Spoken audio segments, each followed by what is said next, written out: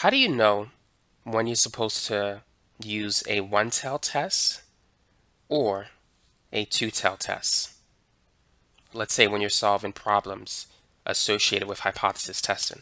How do you know? Well, in this video, we're going to talk about that. So let's say that a company manufactures potato chips and that the average mass of each potato chip bag is 100 grams. So that is going to be the null hypothesis, where the mean mu is 100 grams.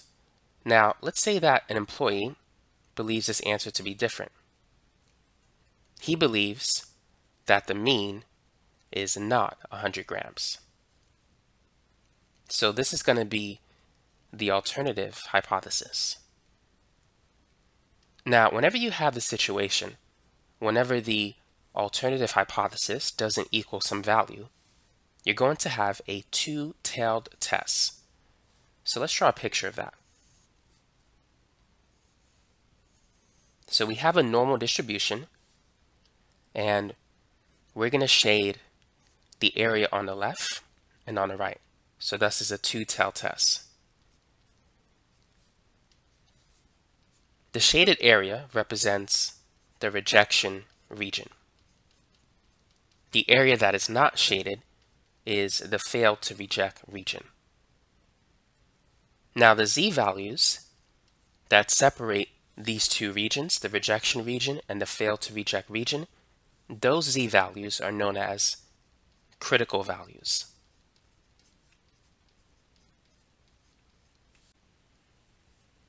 Now let's say that the employee conducts the test at a 95% confidence level. C is going to be 0.95. C is equal to 1 minus alpha. So that's the confidence level.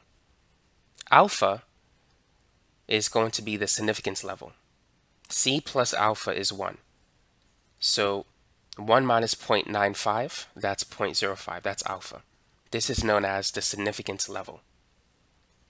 So because alpha is split into two regions, the right side is going to be alpha over 2, and the left side is alpha over 2, each with an area of 0.025. The area in the middle is 0.95. Now, in order to determine whether you should reject or not reject the null hypothesis, you need to calculate the z-value and compare it to the critical value. So this other z-value, let's call it a zc, this is going to be the calculated z-value, which is associated with the test statistic. If that z-value is greater than the critical value, then you should reject the null hypothesis because it's in the rejection region. If the z-value, let's say, by the way, this is the mean. Let's say if the z-value is not in a shaded region, then you should not reject the null hypothesis. You should keep it. Now I'm going to talk about how to get those z-values in another video. But for now, let's talk about the other one-tail tests. There's two of them.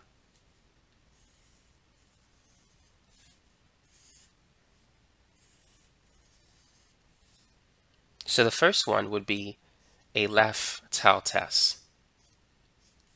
And the second one is a right tail test. Both of these are one-tailed tests. Now, at a 95% confidence level, alpha will still be 0.05. So for the left tail test, alpha is going to be completely on the left side. Now, this is when you're supposed to use a left tail test. Let's say that the alternative hypothesis is that the mean is less than 100. So if it's less than some number, you need to use the left tail test. Now let's say for the alternative hypothesis that the mean is greater than some number. In that case, then you would use the right tail test. So that's how you can tell whether you have a one-tail test or a two-tail test. You need to look at what statement is made by the alternative hypothesis.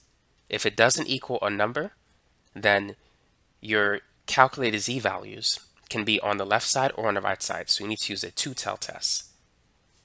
If you believe that the mean is less than a number, then your calculated z-value is going to be somewhere on the left side of the mean, so you need to use a left-tailed test. If you believe the mean is greater than 100, then likely your calculated z-value is going to be on the right side of the mean, so you need to use a right-tailed test. So that's how you know which type of test you need to use. So that's it for this video. Thanks for watching, and don't forget to subscribe.